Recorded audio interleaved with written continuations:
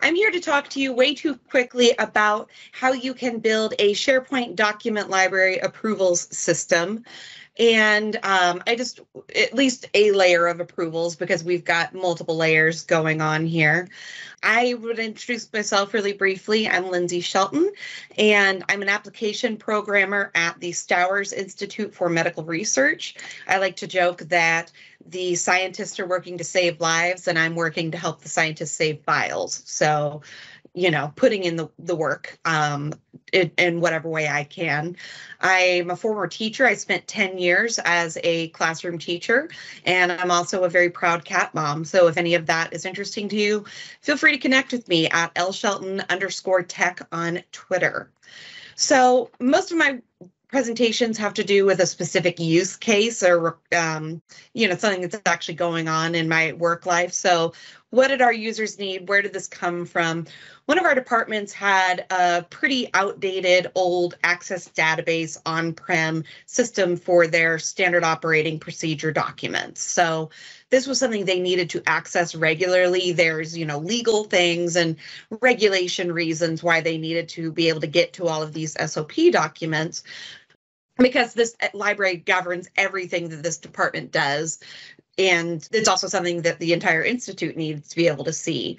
And these were difficult to get to and all outdated. So they wanted to have a more modern solution. So some of our requirements were, we wanted something that was mobile friendly, because when the lab members go what we call behind the barrier, they don't have access to laptops or computers. So they could only access these SOPs on their phone. So we figured, let's go cloud-based. Let's do something that's less restrictive, but still, controlled by things like MFA, Azure AD, et cetera. And they also needed us to be able to bring over multiple levels and layers of approvals. It's not just a one and done where one person is assigned the approval, they look it over, they say, yep, the SOP is good to go for another year. So the basic process, you'll notice, is not actually very basic because there's a lot of words on this screen, but we essentially have 5 different flows going on. We have a scheduled daily flow where, and this is just to give you an overview of the process if you're needing to build something similar for your own organization.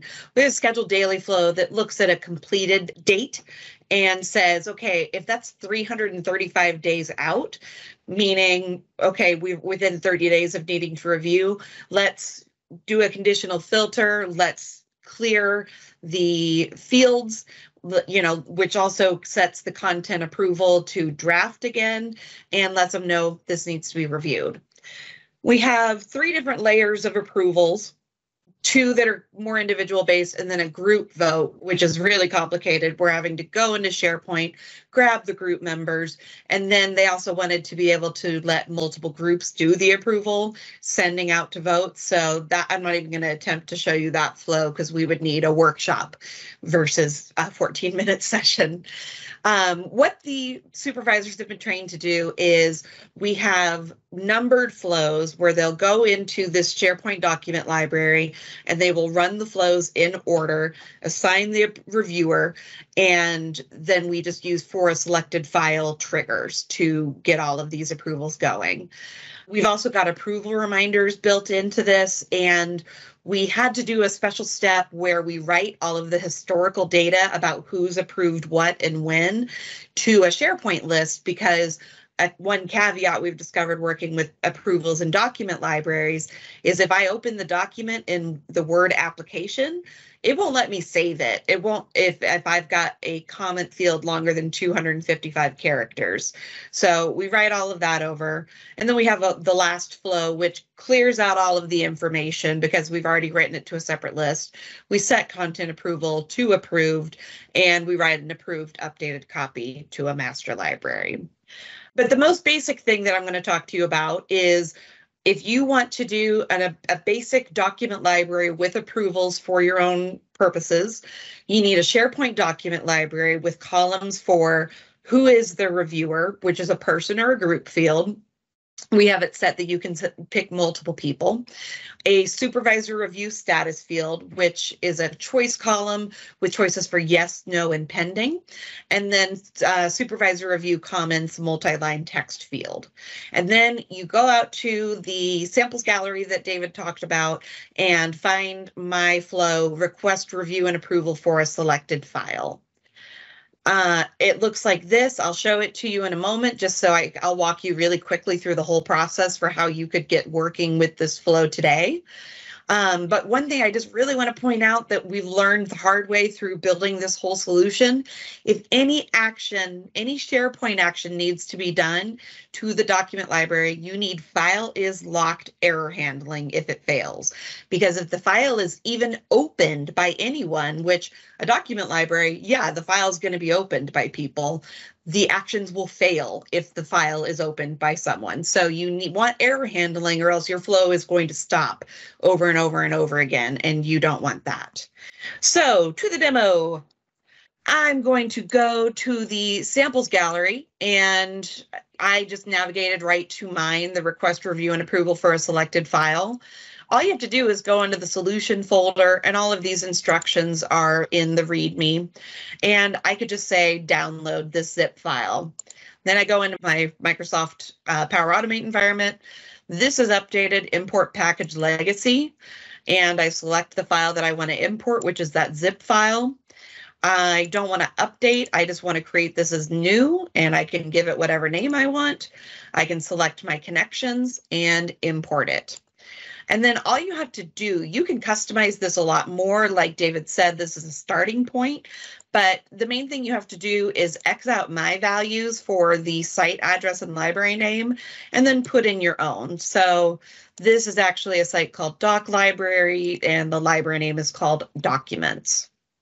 So to go over this flow, like I said, we have 4 selected files. We're collecting the reviewer email as a variable, and then we're just getting the information about the file. Now, this update metadata 1 and 2 variables, by the way, the code is also commented. I've got notes on everything that you'll be able to see to explain each part.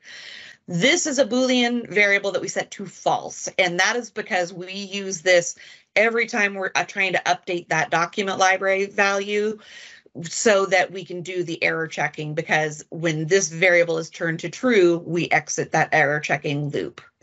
I've added some extra stuff because we had lots of UAT and lots of use. This has been in place for about a year.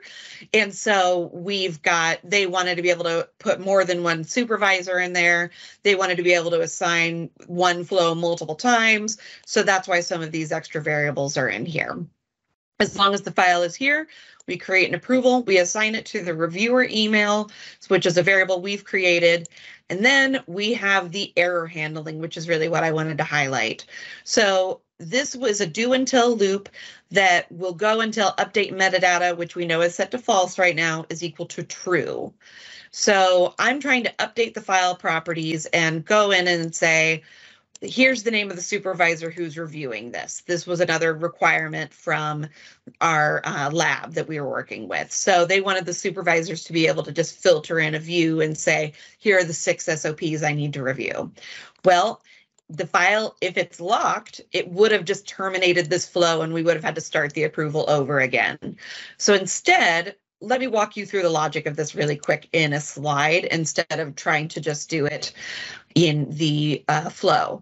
So any sort of SharePoint action, if we use configure run after, if it fails or timeout, we send an email that the file is locked. If it succeeds, we skip it. We don't need to send anyone an email. We have an extra step where we check if the file is locked by updating SharePoint. We're not actually updating it. We just have the action there and then we don't touch any of the fields. If it lets us update SharePoint, that means the file is closed and we're good to go. So we skip and we set update metadata to true, which ends the loop. If we can't update SharePoint, we set a delay of 10 minutes and then it restarts the loop, which is trying to update SharePoint again. So you can set that delay for whatever you want. I just have it set to 10 minutes. What we want this to look like is green, we can update the file properties. We skip sending an email. We check that the file is not locked by updating SharePoint. We skip that delay. We set update metadata to true. So that error handling is in here. The configure run after, what that looks like is we just go to the 3 dots, configure run after. So by default, it's set to is successful. So by setting it to has failed and has timed out, we make it so this flow will just continue to loop instead of timing out, erroring out, and having to start the approval all over again. I think I'm probably close to time, but basically we wait for the approval and then we do some extra stuff. I've got all the comments in here. We have error checking again, and then at the very end, we send a confirmation email that we've gone through the approval. One other thing that we did do with this solution that I'm pretty excited about after checking on is we also did turn the doc library into my first and only Power App. It's nothing fancy UI-wise. We designed it to mimic a legacy application they were already using. Just for change management, we wanted it to be something familiar to them. And in the labs, this is really easy for them because they could just click the arrow and open the SOP and view it, and they can filter by department. And I checked on the stats. I figured, okay, I showed them how to put it on their phones and do that, but they actually are still using it a year after launch. Last takeaways. You probably know most of this, but things that we always try to do in my organization: make a service account the owner of the flow and the connections, not your account, and share it with all admins so you can take a vacation sometimes. Rename the section and leave notes like you saw in my code, even if it's just for future you. Like I said, I did this a year ago, and so I would have no idea why I did some of the things I did. And then UAT. A lot of these tweaks that you see might not make sense immediately, but if you read the notes, we did it for a reason. It's because our users wanted those features in there, and so we wanted to make them happy and make it work. Lastly, I just want to cite Thrive Next Gen. They were the source for the basic file lock check pattern. They were the first source I found because I didn't bookmark the actual site I used. So just wanted to give them a shout out. All right, that is it for me. Hopefully I didn't talk too fast. No, you were awesome, Lindsay. Fantastic. Really, really great stuff. I did have one question. What is this vacation thing that you speak of, right? Like, I think all of us are like, I've heard rumor about it. I saw it on Instagram.